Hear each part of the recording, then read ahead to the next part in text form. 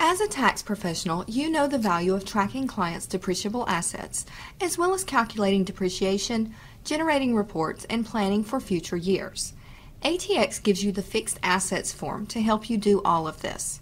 Use this basic asset depreciation tool to enter assets, and ATX calculates prior and current year depreciation, tracks gains and losses when the client sells property, tracks AMT and state depreciation, and more. To begin adding depreciable assets, add Form 4562 to the return. Click Add Forms, find Form 4562, and add that form.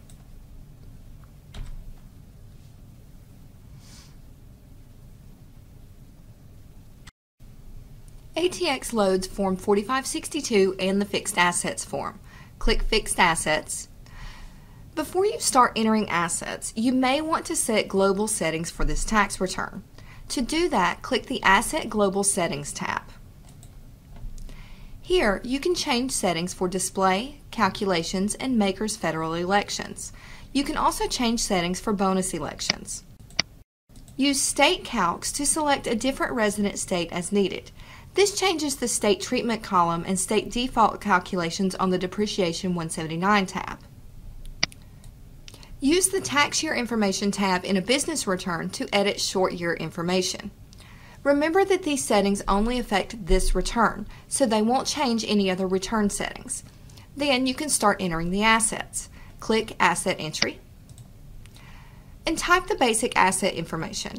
First type the description, then type the date the client placed the asset in service. Remember to fill both these boxes because ATX only saves the asset if they're completed. Next, select the activity. ATX displays a list of all of the available forms in the return, such as Schedules E, F, or other activity forms in an individual return.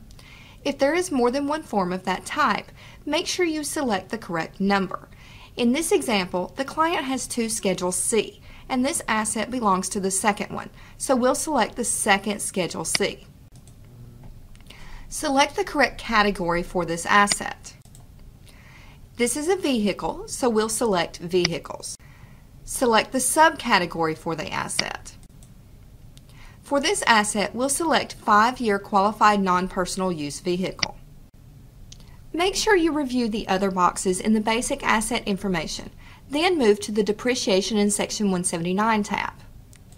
Here, type the cost or basis. Type any Section 179 deduction and other information. ATX calculates the recovery period, method, convention, current, prior, and next year depreciation based on the information you've already entered. ATX also calculates the 50% special depreciation allowance if the property qualifies.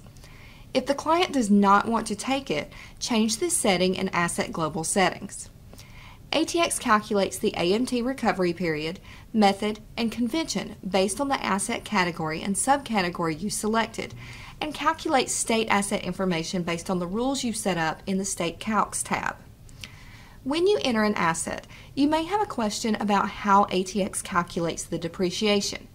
To see information on how ATX calculates depreciation, click any field in the Asset Entry tab, and then press Ctrl, Shift, and F12. ATX displays a dialog box that gives you the explanation, including the depreciation, basis, rate, and holding period. ATX also provides Fixed Asset Manager, also known as FAM, and that's an advanced asset depreciation program that works with ATX and provides even more capabilities than the ATX asset form. If you need more than basic functionality for your client's assets, talk to your account manager about purchasing Fixed Asset Manager. You can use additional features, such as adding more than one state treatment, additional, more detailed reports, printing asset reports to Paperless Plus, integration with Client Accounting Suite, and more. See the accompanying documentation for more information about Fixed Asset Manager.